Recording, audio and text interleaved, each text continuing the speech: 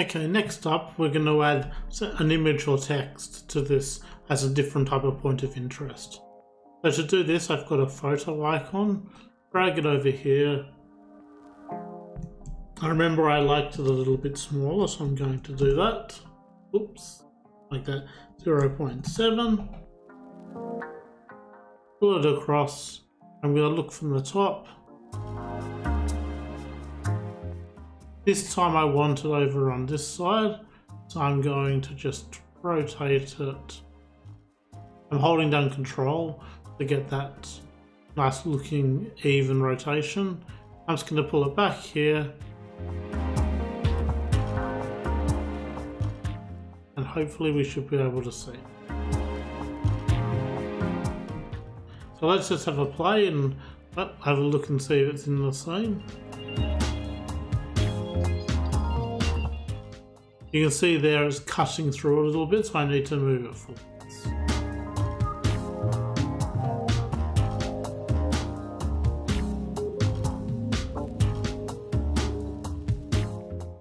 There we go, there's the image.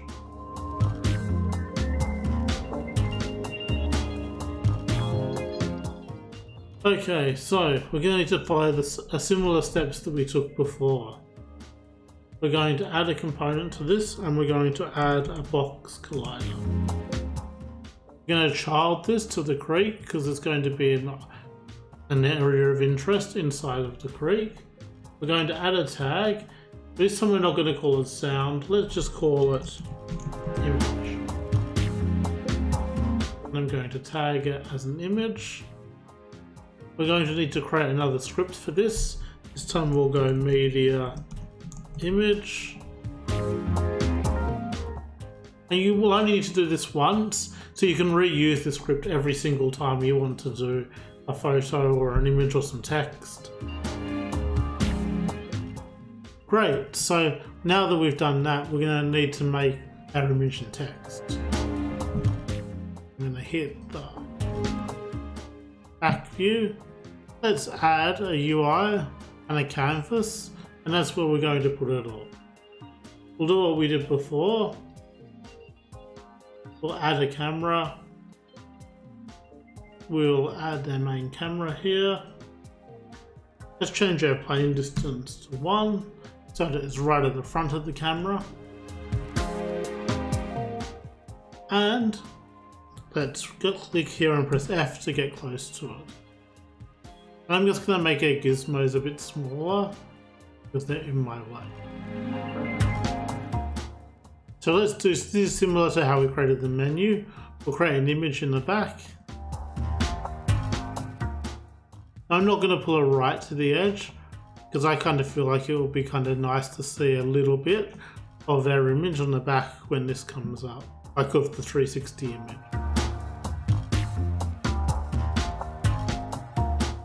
And let's grab these.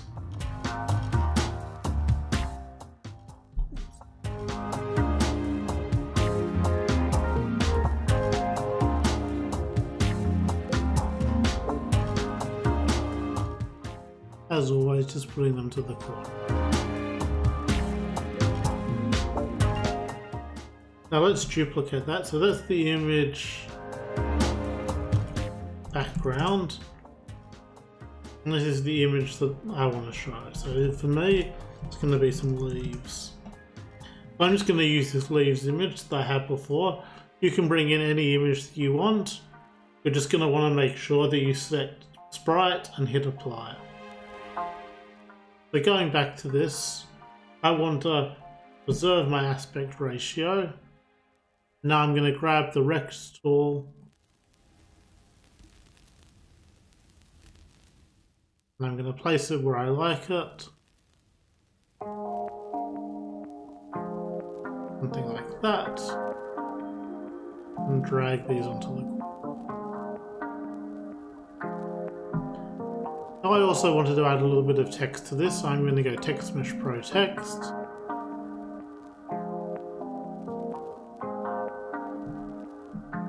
I'm going to set it to black.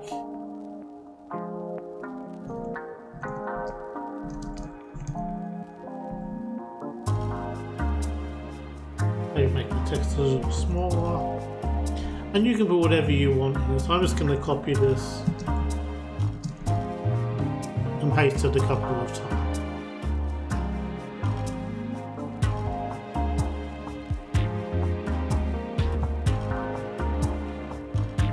Now I'm going to want one more thing, which is a back button. So let's go to UI, Pro button. I'm going to use my button sprite again.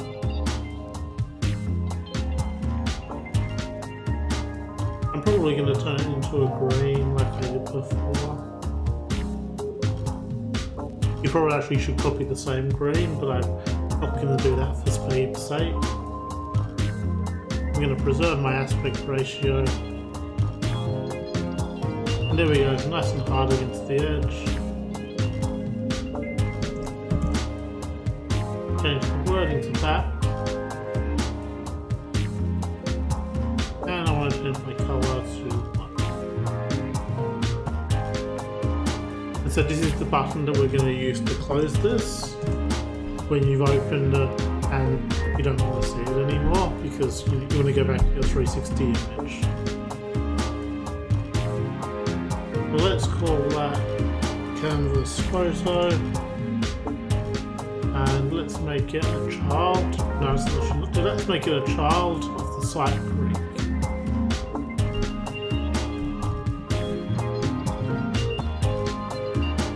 Great. So we can now hide this because we've done that.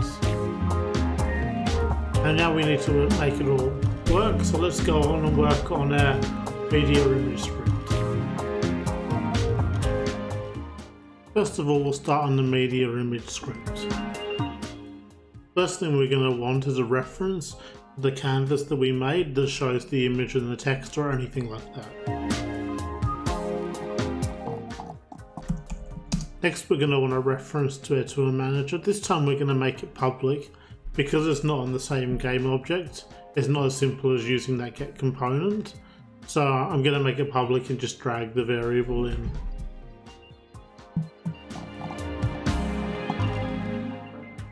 When we start this function, we always want to hide the canvas of the image because we'll never be loading up straight onto it.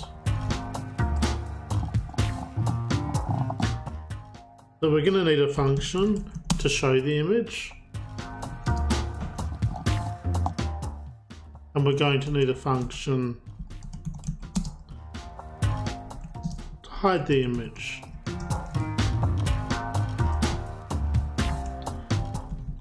The first part of these is pretty easy and you might have guessed it. Here I'm just going to set it active.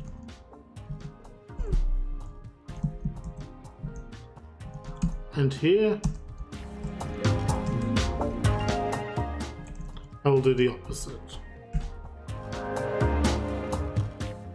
Now in our update, the same way in the media one that we did this when the escape key is pressed stop, we're going to do a similar thing here, except we're just going to hide the image.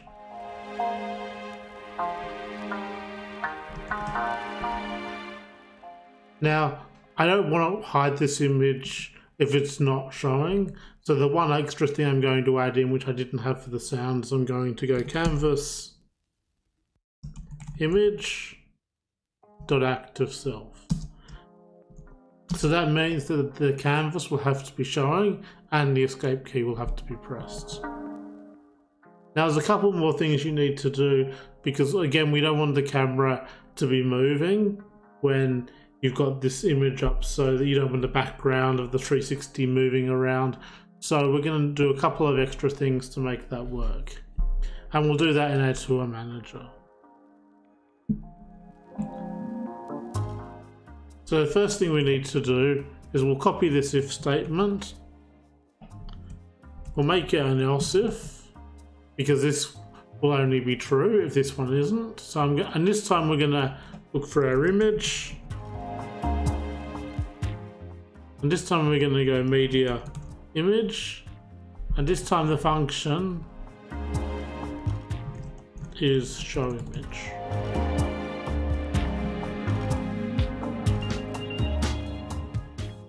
I'm going to add a couple more functions,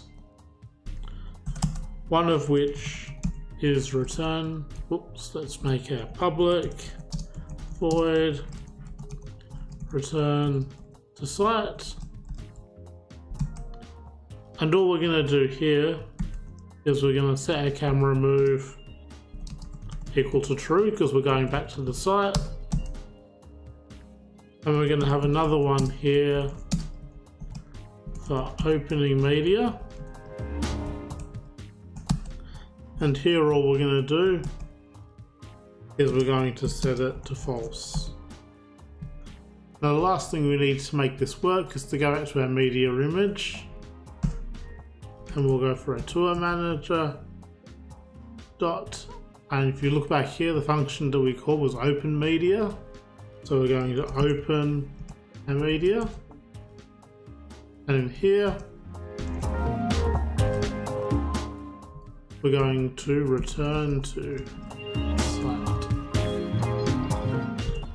And that's all the coding we need. So let's get back to Unity because there's a couple more things that we need to plug in.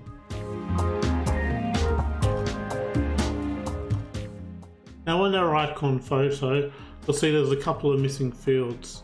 Let's drag our world center into the tour manager slot. And then the other thing we need is that canvas that we created for the photo. Let's drag it in here and let's give this a try. And look at my creek site.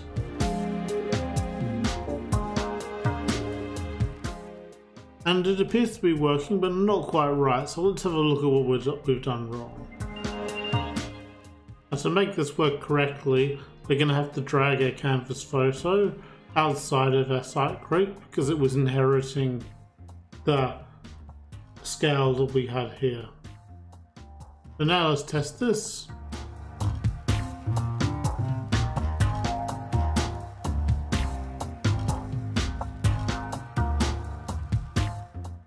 And there you go, it works. Our back button doesn't work, but let's try and fix that one next.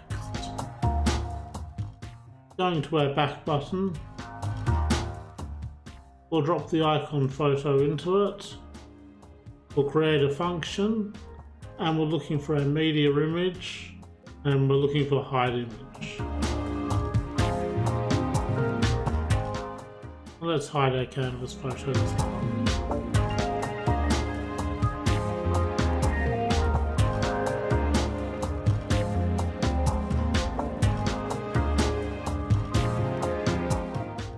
Now you can see, you can select your image and go back. So that's how you add images, and you just follow the same step, and you can add multiple images or text or any of those kinds of things. So that's it for this video. In the next one, I'll show you how to do the same thing, but with a video.